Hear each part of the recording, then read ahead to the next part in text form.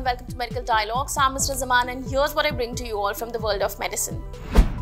Common origin behind major childhood allergies discovered. Several major childhood allergies may all stem from the community of bacteria living in our gut, according to a new study led by researchers at the University of British Columbia and BC Children's Hospital.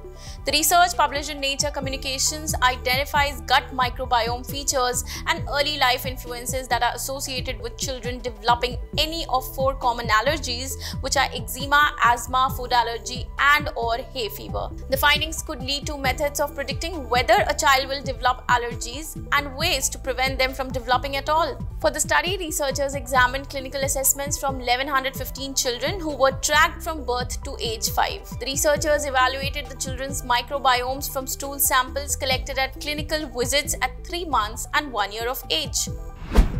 Scientists at UC San Francisco are working on a new approach to treating kidney failure that could one day free people from needing dialysis or having to take harsh drugs to suppress their immune system after a transplant.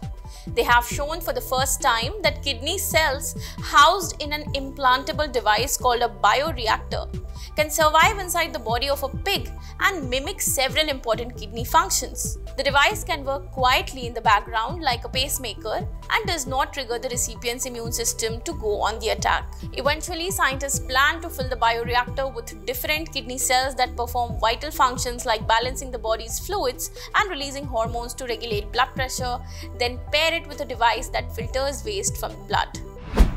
Stable weight maintenance increases longevity among older women.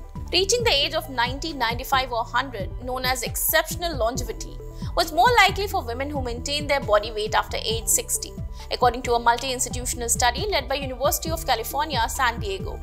Older women who sustained a stable weight were 1.2 to 2 times more likely to achieve longevity compared to those who experience a weight loss of 5% or more. The researchers investigated the associations of weight changes later in life with exceptional longevity among 54,437 women who enrolled in the Women's Health Initiative, a prospective study investigating causes of chronic diseases among postmenopausal women.